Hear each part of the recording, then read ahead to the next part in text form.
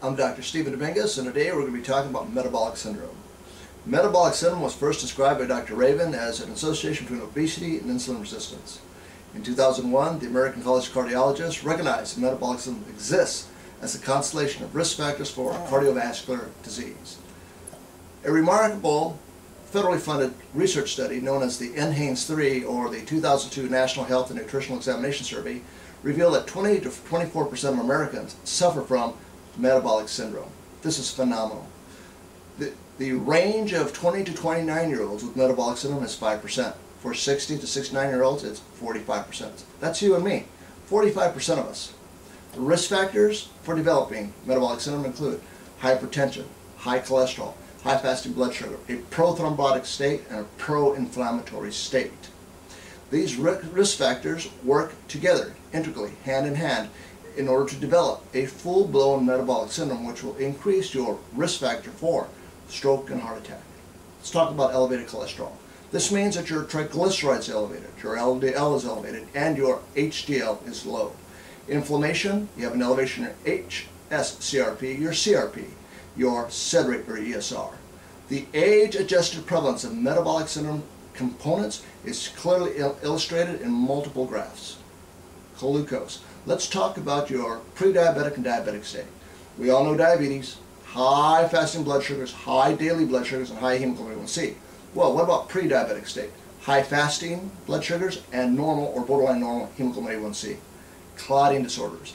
This leads to clot formation in blood vessels. This is due to proteins which are released by visceral or abdominal fat cells, leading to plasma activator inhibitor 1 proteins and interleukins and alpha-2 necrosis factor. Now, the NHANES-3 study. Age-adjusted prevalence of metabolic syndrome components clearly demonstrate the percentage increases in men and women with age. Now, your major underlying risk factors for metabolic syndrome: obesity and insulin resistance. Well, how do we know about obesity? How do we know if we're overweight? The BMI chart and also your waist circumference. Less than 40 for men, less than 35 for women is ideal.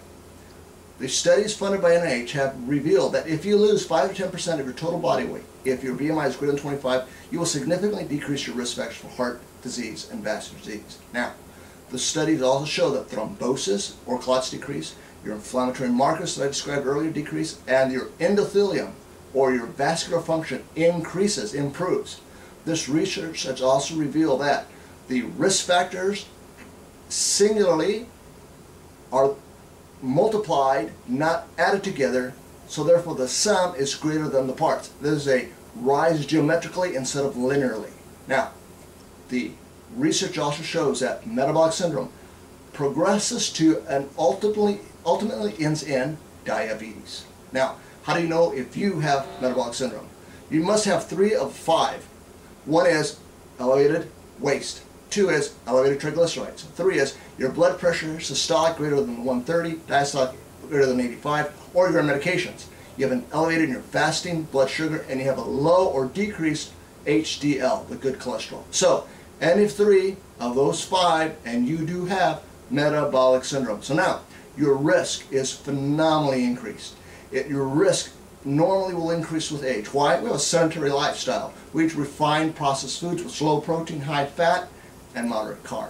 That's what the ADA says. Look, switch all that around. You must increase your protein, decrease your fats, and maintain your carbs, and exercise. If you don't want the end stage of metabolic syndrome diabetes, you must lose. If your BMI is greater than 25, you must lose at least 5%, preferably 10% or more. Remember, your fat, your abdominal fat, your visceral fat is indeed an endocrine organ.